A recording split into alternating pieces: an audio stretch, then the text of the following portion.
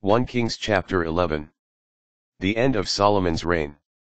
King Solomon loved many foreign women besides the daughter of Pharaoh: Moabites, Ammonites, Edomites, Sidonians, Hittites. From nations of which the Lord had said to the Israelites, "You shall not join with them, and they shall not join with you, lest they turn your hearts to their gods."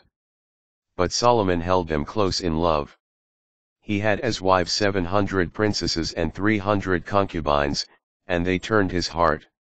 When Solomon was old, his wives had turned his heart to follow other gods, and his heart was not entirely with the Lord, his God, as the heart of David his father had been. Solomon followed Astarte, the goddess of the Sidonians, and Milcom, the abomination of the Ammonites.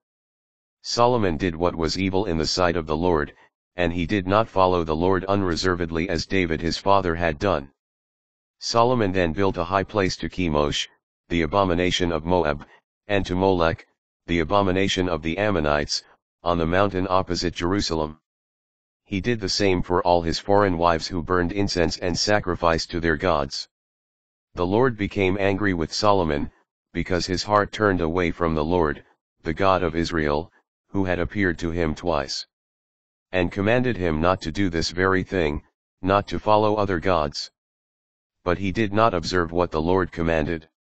So the Lord said to Solomon, "Since this is what you want, and you have not kept my covenant and the statutes which I enjoined on you, I will surely tear the kingdom away from you and give it to your servant.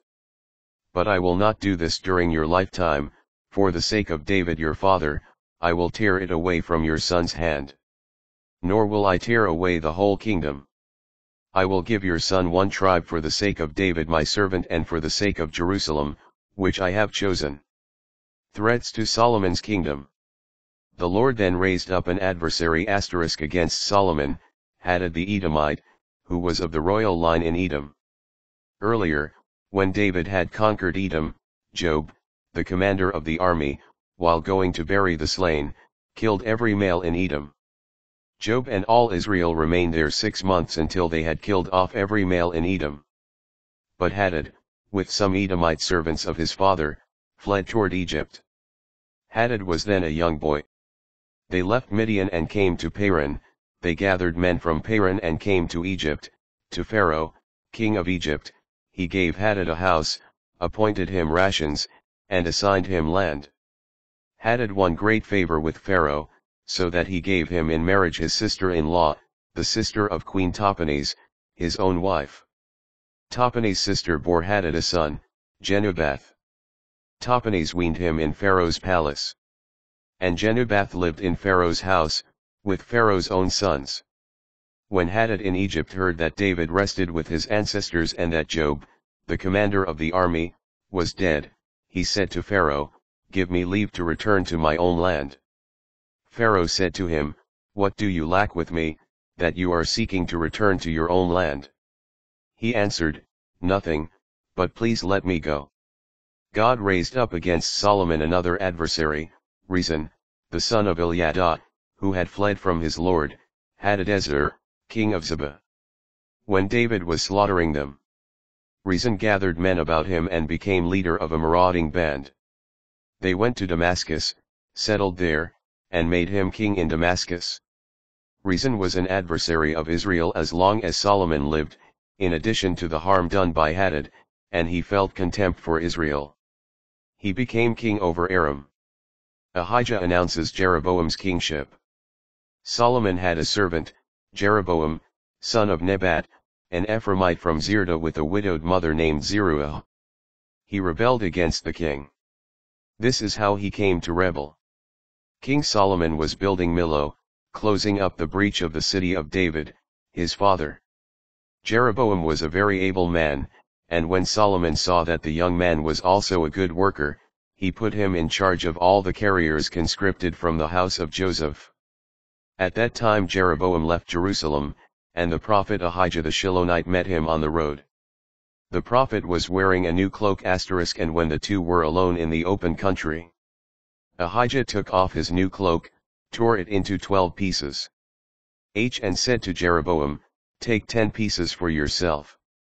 Thus says the Lord, the God of Israel, I am about to tear the kingdom out of Solomon's hand and will give you 10 of the tribes.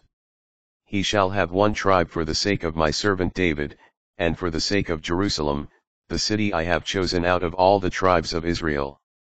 For they have forsaken me and have bowed down to Astarte, goddess of the Sidonians, Chemosh, god of Moab, and Milcom, god of the Ammonites.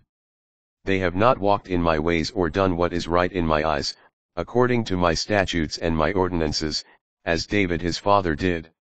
Yet I will not take any of the kingdom from Solomon himself, but will keep him a prince as long as he lives, for the sake of David my servant, whom I have chosen, who kept my commandments and statutes. But I will take the kingdom from his son's hand and give it to you, that is, the 10 tribes.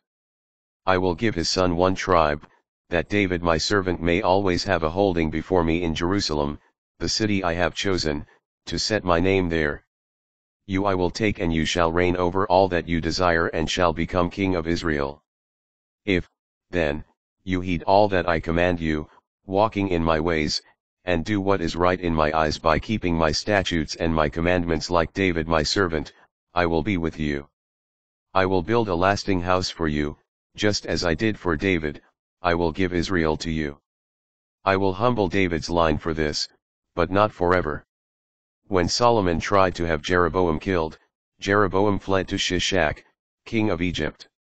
He remained in Egypt until Solomon's death. The rest of the acts of Solomon, with all that he did and his wisdom, are recorded in the book of the Acts of Solomon. Solomon was king in Jerusalem over all Israel for 40 years. Solomon rested with his ancestors and was buried in the city of David, his father, and Rehoboam his son succeeded him as king.